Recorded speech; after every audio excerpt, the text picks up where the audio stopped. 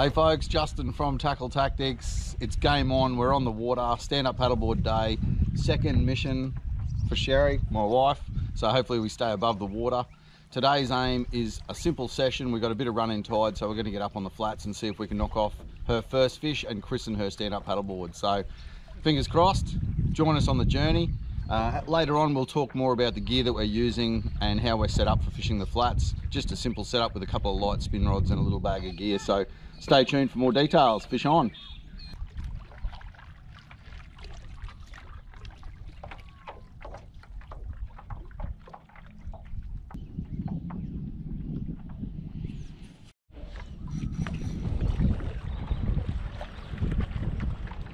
That is a solid grunter on the flats, eh?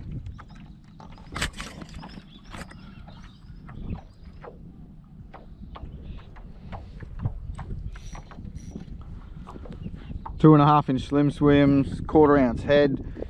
Still fishing a quarter ounce head, even though we're only in 2 foot of water. What that does is it allows us long casts on the flats, and then we just keep the rod tip up, wind it, keep it moving quick. These guys aren't up here for a holiday. They're up here because the water's pushing up on the flats and they want to come up here and actively feed. So not worried about retrieving a little bit quicker in this shallow water, because these blokes are going to be up here looking for something to eat. That's a pretty solid grunter up on the flats. Beast. Beautiful fish. Check that guy out.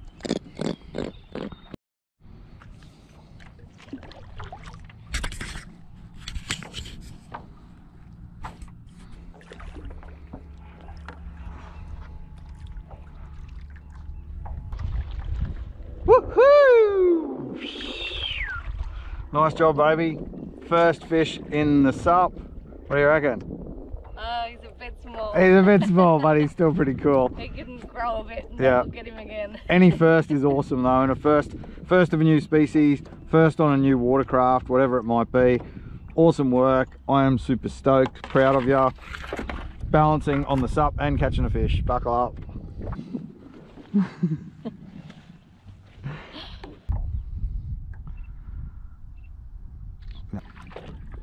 Yep, Brimbo.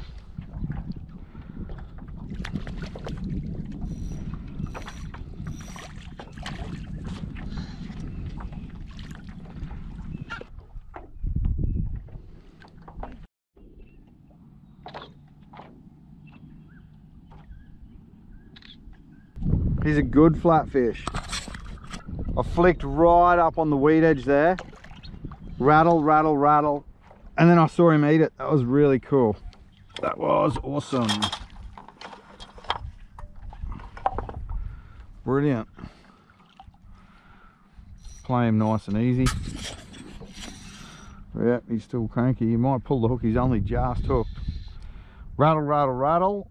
He gave it a couple of rattles. I could have pulled it away from him. That's one thing with when you're fishing these slim swims with that paddle tail. I never try and rip it away from the fish if I get a rattle. I just keep it rolling, and then boom, they find their way onto it. That's a nice flat fish. Try and swing him around into the net. Come on, buddy. Beautiful.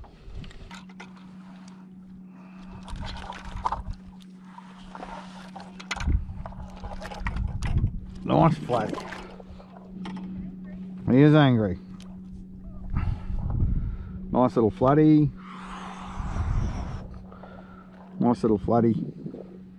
Again, on that little demon's head, 2.5 inch slimmy. Good dinner size fish, that one. Nice dinner size. We'll drop him back in the drink and we'll go in, catch up with Sheri. So there we go, folks. How cool is that? Just a quick little stand-up paddleboard session. So nice flatty. To finish it off, we'll have that little guy for dinner, probably mid-40s, something like that. So our aim today was to get down here on the last of the run in. We pretty much had maybe an hour and a half on the water, and we knocked off 2 brim, a grunter and a flatty. Sheri christened her stand-up paddleboard. Nice job. So only a little brim, but still, that's, you know, all it is about getting out there on the water. And for us, christening this, I'm super proud of her, because stand-up paddleboarding's pretty new to her, only second trip out. So last time I think she beat me in the fish numbers, so I got it today. But pretty cool to come out, have a grunter and a flatty for dinner, a couple of smaller bream that we released, and just keeping it simple out on the flats. So the weather says get off the water because the wind is coming and a potential storm as well. So we're going to quickly rip this stuff out, get back to the shed, and I'll give you a bit of a rundown on the gear that worked for us today on this quick little stand-up paddleboard session. Fish on.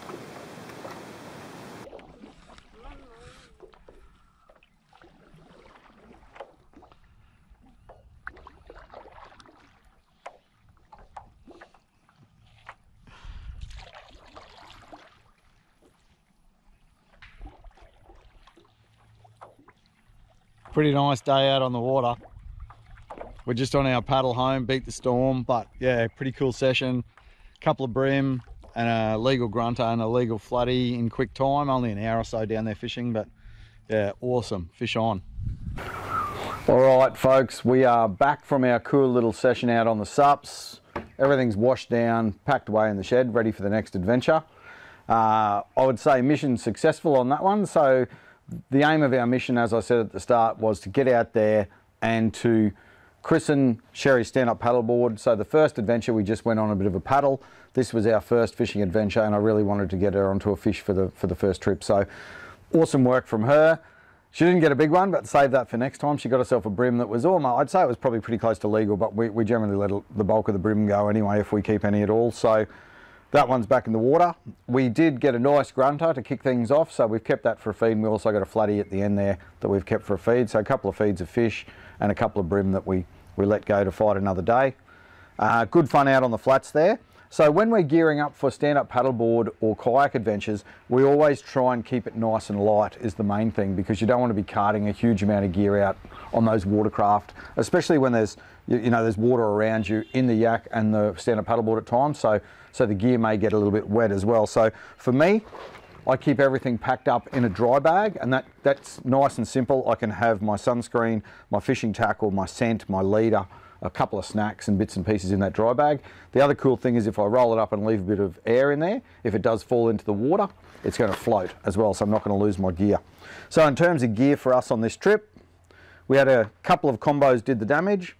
So the other thing about stand-up paddleboarding and kayak fishing, so in the boat I've got some flash rods, some flash reels and that sort of thing, but I like to keep it basic on the stand-up paddleboard and also in the kayak. So in terms of rods and reels, that was Sheri's rod and reel, this was my rod and reel for the session. So in terms of price points and those sorts of things, I was running the Aria single ball bearing reel. So that reel retails for around that $30 to $40 mark. So absolute bargain little reel. And it's caught me some awesome fish, including an 80 centimetre flatty. So absolute big, we'll still catch big fish, but it's just a really good little basic one ball bearing reel. 30 to 40 bucks, you've got a reel. I've got it loaded with 10-pound Platypus Platinum braid, which we had on both of those combos, and fishing 10-pound Platypus Stealth leader. So 10-pound leader, you still get your bream and those sorts of things, but it's that good bit of backup in case you do hook a nice flathead. I had that on the Helios SX spin rod. So it's a really classy little rod. That's 3 to 6 kilo, 7-foot 2-piece. And that rod is around that $110, $120 for a rod. So $110, $120 rod, $30, $40 reel, load it with braid and you're ready to rock and roll. And that's a great little combo, caught me a lot of fish. Sheri stepped up a little bit in reel, so she's running the Akuma Alaris. So the Akuma Alaris is around that sort of $50 to $60 mark for the reel. And one of my favourite series of rods from Akuma, that Seros range of rods. So the Seros rods are around that $120, $130 mark. Both these rods, 30-ton Torre graphite blank, so lots of feel. So even though we're keeping it pretty basic in terms of the reels with a 1-ball bearing and a 3-ball bearing, sub $60 price points on the reels, the rods we step up a little bit so that you've got that feel, you've got that casting power and everything you need in those. So Sheri's running the 2 to 4 kilo Seros. I've got the 3 to 6 kilo Helios SX on that one there. So both of those combos, excellent for starters, for those wanting to catch a few bream, flathead, those sorts of things, grunter. In terms of plastics and jig heads on here, we were running 1/4 ounce 1/0 Demons jig heads. So they're a painted jig head with an eye in them. And I like those when I'm up on the flats for grunter and that sort of thing, extremely realistic looking jig head. And that 1/0 is a fine enough hook for pinning pretty much everything you come across. So that's a 1/4 1/0 Demons jig head. That's in the gold colour, but I like the green colour, and there's plenty of other colours you can use. And we fish the slim swims. 2.5 inch slim swims is a great plastic because it'll take your whiting, your brim, your smaller species, but also a big flatty will eat a 2.5 inch slim swims as well. So the 80 centimetre flatty I got a little while ago ate that same slim swim. So you kind of hedge your bets a bit. If I'm purely chasing flathead, I'll probably throw a 3 inch minnows. If I'm wanting to hedge my bets and also chase brim and grunter and stuff, I'll drop it back to that 2.5 inch slim swims, which is an awesome plastic, versatile plastic for fishing the river and estuary sort of systems. So for us, we were just fishing in 60 centimetres of water through to maybe a metre, and the trick was we just throw long casts and we give it, once it hits the water, give it a couple of hops just to make sure it doesn't bury itself in the weed, and then it's just a fairly steady roll with the rod tip up, because if you're hitting the bottom, you're going to catch weed. So we really want to keep that rod tip up, and if you start to hit the weed, you can wind a bit quicker, or you can give it a couple of quick rips just to rip it out of the weed and get it up off the bottom again. For me, when I'm up fishing 60 centimetres to a metre of water, this ground is normally out of water at low tide. So the fish that are there are going to be coming up to feed on those flats. So they're feeding actively, so I don't mind retrieving the lure a little bit quicker. So in the bag, we've got our 10-pound stealth leader, good to go. We've got some slim swims, I've got some 3 inch minnows, and the other two plackies that I also have in the kit that I throw a fair bit up on those flats is the 2.5 inch TRD craws and the 2.75 inch TRD bugs. So they're my presentation when I really want to slow it down, stop that rolling, and I want to stop it, and I want to hop, and I want to pick those pockets in the sand in amongst the weed. I'll change it up. So I'll often carry two rods, and I'll have a slim swims on one for rolling, and I'll have either the TRD craws or TRD bugs for when I see those big sandy pockets in the weed and I want to hop it to try and get a flatty out of there. So those guys being buoyant, they'll stand up and wave their arms around and attract the fish to them. Key thing to remember with the TRD bugs, 2.75, when you get them out of the packet, those bigger claws are joined together, so you need to pop them apart so that you get maximum movement out of that plastic when it's in the water. So that's our TRD bugs and TRD craws. I always scent up my plackies. So I've got a few there. These are the scents we're running today. Mullet, inshore salt water, and sardine pilchard Pro Cure Super Gel. Always a good starting point. Those three are real favourites. Our Demon's Head, our Slim Swims.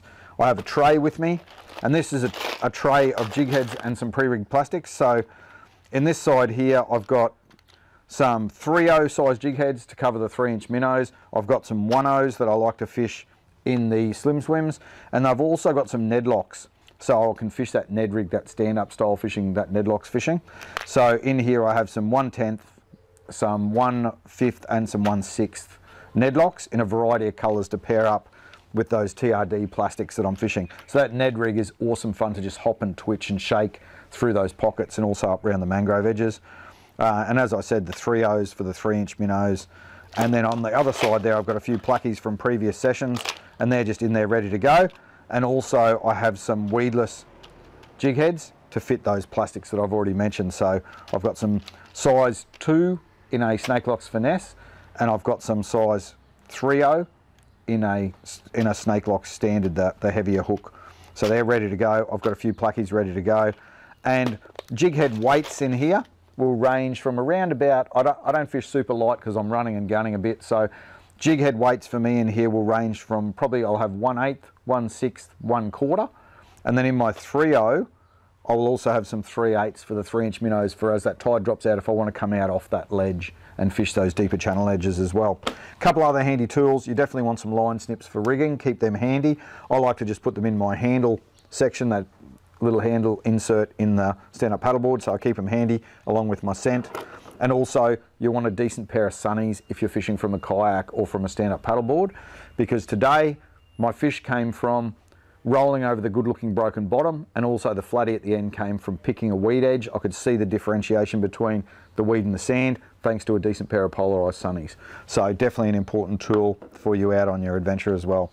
So there you go. I hope you enjoyed our little stand-up paddleboard fishing session. We got a few fish. We weren't out there for very long, so looking forward to getting back out there again when we get some good bit of weather. Grab yourself a little bundle of plastics, a tray with some assorted jig heads in there, bit of scent, couple of light combos. You don't have to go crazy for price. Awesome value for money in those Akuma combos. Get out there, have a crack, stand-up paddleboard, kayak, boat, fish off the bank. It doesn't matter. You're better off out there fishing than sitting on the couch at home, that's for sure. See you on the water.